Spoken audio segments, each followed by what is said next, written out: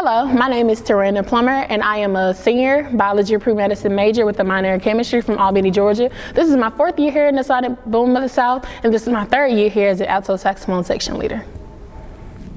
Being a health ambassador for the Sonic Boom of the South is definitely an esteemed honor and privilege, and it definitely hits home to me. I've definitely grown up around a lot of family members who have faced various health issues as well as battling health disparities of my own. And so being able to be that light and informative person to the band has definitely been a great opportunity.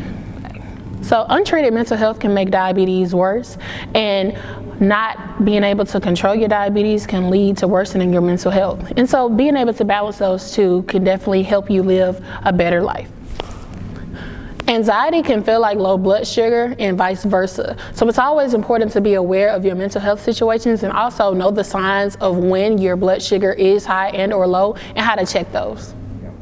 Stress hormones make your blood sugars rise and fall unexpectedly. So as you can imagine, being overly stressed can lead to worsening diabetes. So it's important to find different activities to help cope with your stress and deal with your diabetes better. So activities to deal with your stress and cope with your diabetes include meditating. Meditating is good for mental health, and it's also important to release any of those negative energies. Also, riding the bike, walking, jogging, all of those can lead to a better life and also help you cope with mental health.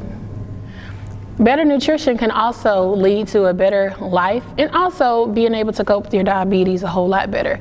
Knowing what is good for you, what foods are better for your diabetes, and what will cause your diabetes to stay at a functioning level would also lead to a better mental health state, knowing that you are healthier with your diabetes, and it'll also make your body healthier.